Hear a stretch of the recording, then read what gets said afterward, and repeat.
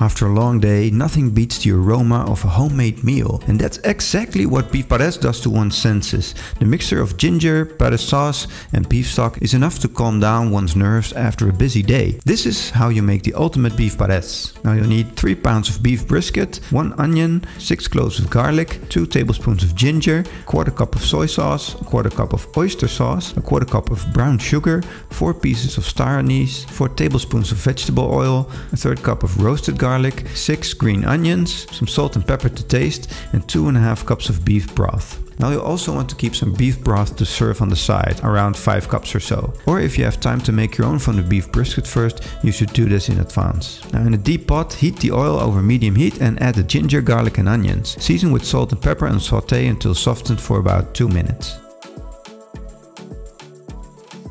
Usually sold in pares restaurants and the nearby carniceria, this beef pares recipe can be made of any part of beef you have, but mainly it's made of brisket. Soy sauce, sugar, heaps of garlic, and you could try some lemon juice, all give it its flavor and body. And even cornstarch, which is optional, and I like to skip that, as many carnicerias do, where the pares is more on the thinner side. Add the beef and season with salt and pepper, and cook it until slightly brown before adding the soy sauce and oyster sauce. Then stir and mix and cook for another 2 to 3 minutes. Now this beef pares recipe, though having simple ingredients, is a slow cooker, in that you need to cook the beef for quite a period of time. With this in mind, you can either let the meat simmer for 2 hours or use a pressure cooker to cut the time to around 30 minutes. I'd recommend you use a pressure cooker to make it a meal that's easy to whip up. The soup on the other hand is already easy to prepare since you're just going to use beef broth. Add the broth and bring the pot to a boil.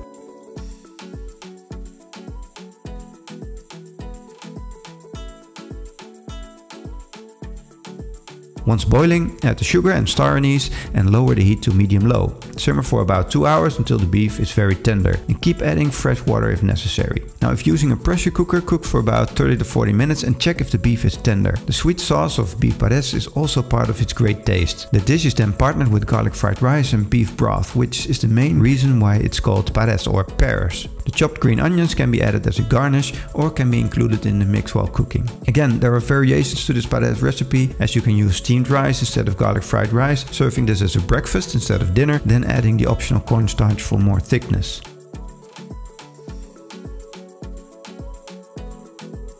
Check the flavor and serve hot with a sprinkling of roasted garlic and diced green onions. Now serve the dish with the extra beef broth and garlic fried rice, each in a separate bowl.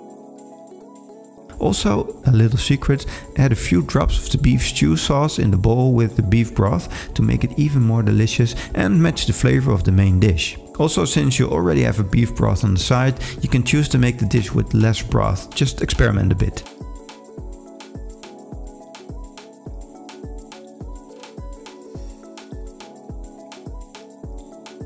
I hope you'll enjoy this as much as I do, and if you like beef recipes, check out this Filipino bulalo recipe with beef shank and cabbage. I think you'll enjoy that one as well, and it's a real comfort food.